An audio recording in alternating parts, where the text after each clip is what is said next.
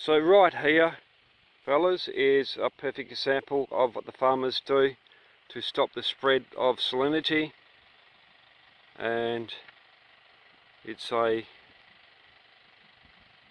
ugly sight when you look at it. And you just see where the farmer has come here for a big excavator, and just even below the surface, fellas, about, I don't know, a metre and a half below the surface, you can see the white salt. So a metre and a half below the surface is all salt, fellas.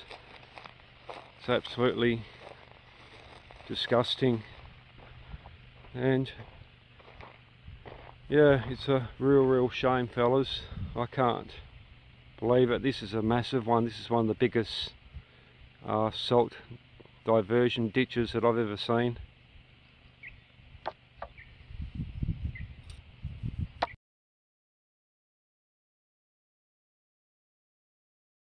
So I'm on the other side, or standing on the big embankment what's just been dug for, guys, in the last 6 months or so.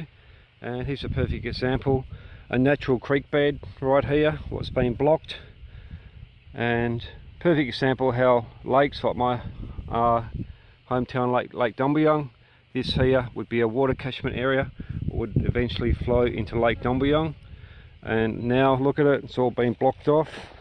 It's only a small creek bed, fellas, but you can just see there's no way in the world any water's going to come through here. Not even with a big flood. There's a big chance of, if it floods, this whole area here is all going to get caught in this big floodplain here. So it's an unnatural thing, unnatural.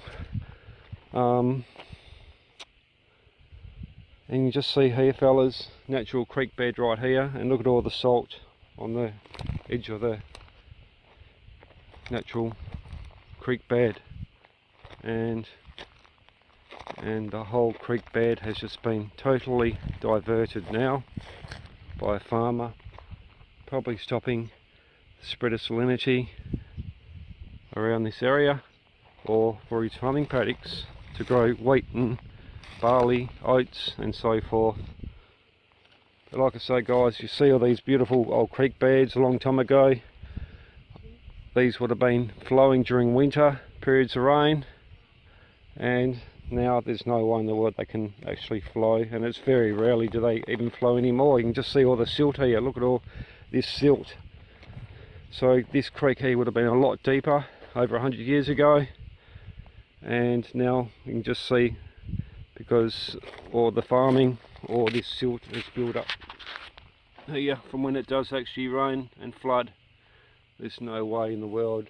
So this is just one example of thousands, tens of thousands of little creek beds, guys, would have just been blocked off due to agricultural purposes.